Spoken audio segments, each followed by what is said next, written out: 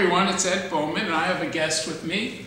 Donnie Yance. Donnie Yance. Donnie, what brought you to Bauman College? Well, you did, Ed. I know. How long did it take? It took me a couple of years. 2 years. Ago. But you had a baby. I was having you a couple, 3 years ago. Going back 5 years. So that's how long it's been. Like, yeah, I'm bringing you down. Yeah, so it's been great. We had a wonderful day. This morning, the morning session, we taught all about the role that elite herbs and natural compounds can play in helping to mitigate the effects of chronic disease, and particularly stress, and aging. So how we can use these wonderful herbs known as adaptogens and what I call adaptogenic remedies and specific nutrients in concert with that to basically better our lives. You know, I would say that my favorite adaptogen is Schisandra, and probably close is Rapuncticum. Wait a minute, slow down. Schisandra is what kind of plant? What does it look like, or what part of the plant? It's a bush, and the berries are used, and then the seed inside the berry actually houses a lot of the medicine. It concentrates what's called the lignin compounds called Schisandrins. So if I were to buy little Schisandra berries, could I chew them up and eat the seed too? No, you wouldn't do that. Is the seed too hard?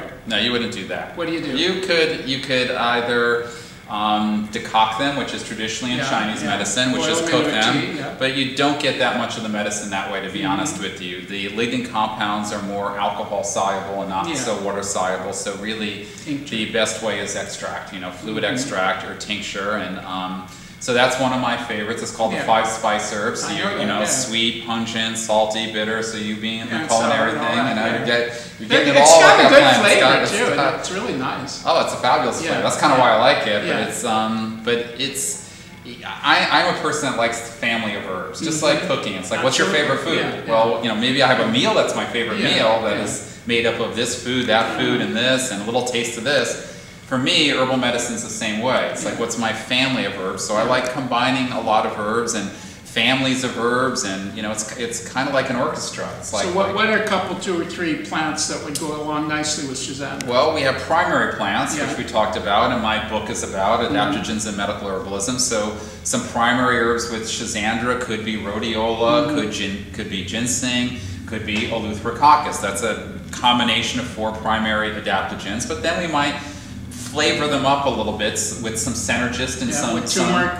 Kind of have turmeric a place would be, turmeric I call a companion adaptogen. In other words, it doesn't have the stress protective, anabolic restorative effects that a primary adaptogen does, but because it mitigates a lot of the other effects of aging, whether it be oxidative stress, whether it be inflammatory stress, chemical exposure, when it's combined with the primary adaptogen, you get even a better medicine. That's the kind of the way I think. So you have a little bit of these culinary plants that, sage, rosemary, ginger, turmeric, maybe put them with some of the primary adaptogens, and now we have an orchestra singing beautiful music. Some of these can actually be in soups, right?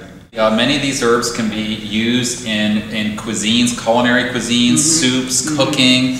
They can be then also taken as supplemental herbs as well, mostly as extracts. And so now we're sophisticated enough that we can take some of these plants and concentrate them to very, very therapeutic levels. And so that now we get even that much more benefit, so because we are more toxic than our predecessors. So we might need more medicine, in the form of herbs than maybe previously generations have, and we're constantly wanting more of us. We want to be healthy.